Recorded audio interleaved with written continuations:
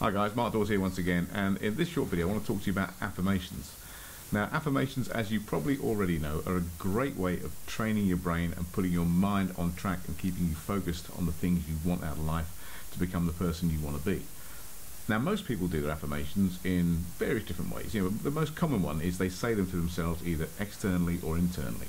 And externally being the most powerful. If you can go walk around and actually say these things to yourself with passion and with commitment, then they're going to have more effect because of the emotional charge you give to them than if you're just going through life saying, I want to be happy, I want to be rich, I want to be this. That ain't going to happen, okay? I mean, there's no emotional charge to it for starters.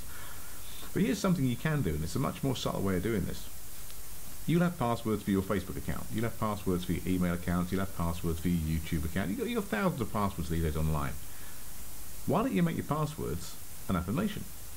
So, for example, the password for your Facebook account could be, I'm as rich as I want to be. Password for a YouTube account could be, I'm successful right now, and so on and so forth. So every time you type your password in, you are reaffirming what it is that you want to become right now.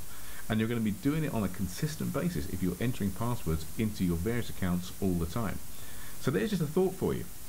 Utilize everything. This is guerrilla warfare now. We're going into this in every way. We're going to use everything we can, in any way we can, to get ourselves to where we want to be right now, in the future, by using these skills on a consistent basis.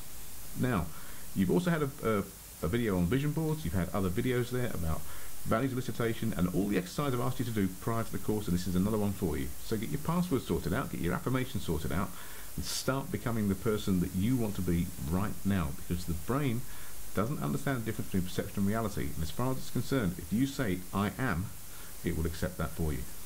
Speak to you soon.